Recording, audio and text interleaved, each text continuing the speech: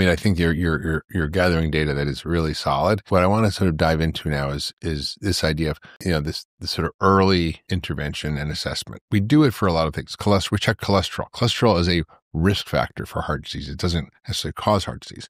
There's other blood biomarkers we tested function that are also very big risk factors, like lipoprotein(a), which is genetic. So you can actually map a person's trajectory by knowing their biomarkers. We do the same thing for metabolic health. We can measure glucose or insulin or A1C and see the trajectory of it going up before they get diabetes. Yeah. So there's a proxy for this in medicine. But with dementia, we don't really do that. And what's really remarkable about your work is that you're not just doing neurocognitive assessments. You're not just measuring normal things like omega-3 fats or vitamin D or blood sugar or cholesterol or blood pressure, which are all important and have to be managed if you're going to reduce risk. But you're finding that these particular blood biomarkers, you're developing new tests that are from protein signatures expressed in people early, decades and decades before they even forget their keys for the first time.